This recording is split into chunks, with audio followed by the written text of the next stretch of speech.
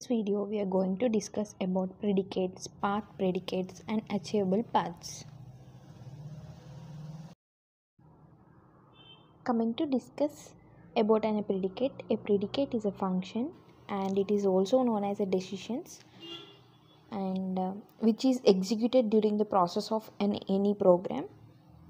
A predicate is a function which is logically executed during the decision processing.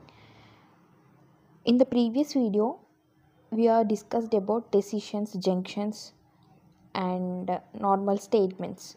A decision which is nothing but executed during the processing. Decision could having two choices and one choice will be true, another choice will be false. The result of these function decides the direction of the flow.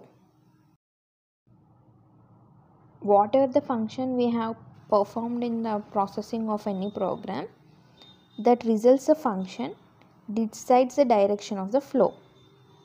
For example, A is less than or equal to B. And an example we can take that previous example, subtraction program. 2, 3 and 4. Here input A and input B and whatever we are storing in this, and we are going to take the decision in the fifth step, and which is nothing but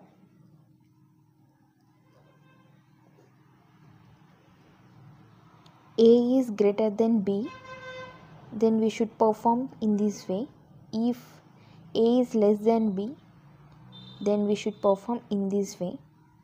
Whatever the result we may get, that can be stored into the 8 and end of the program. Next, this is where we have performing a decision.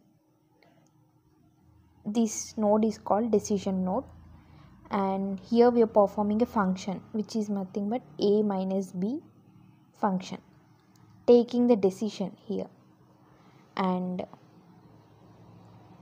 storing it. This is a simple example to tell that it is a predicate.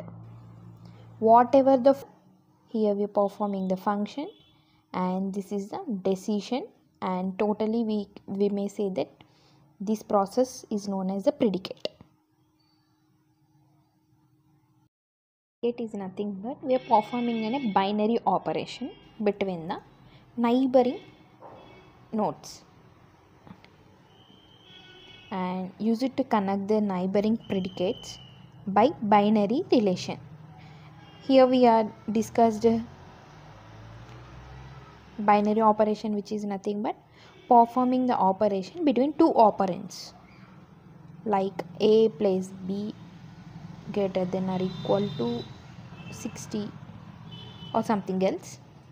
Here we are performing a binary operation between two operands.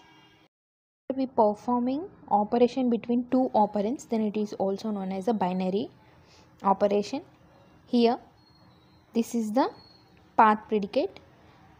We can simply say that connecting the neighboring predicates. Here 2 plus 3 connecting with relation subtraction. So this is a path predicate. Achievable paths are nothing but if we are able to find a solution, then the path is known as achievable paths. We can simply say that if it's successful, we can say that achievable. If it unsuccessful, we can say that not achievable. Simply here, if we are able to find a solution, then the path is achievable. Otherwise, it is unachievable path.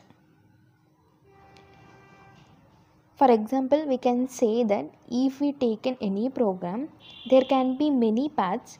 If we find one path to find the correct solution, then it is known as achievable. Achievable paths, they are also considered the path must be short and it must be in a simpler form. and it is not so long, then it is also known as achievable path.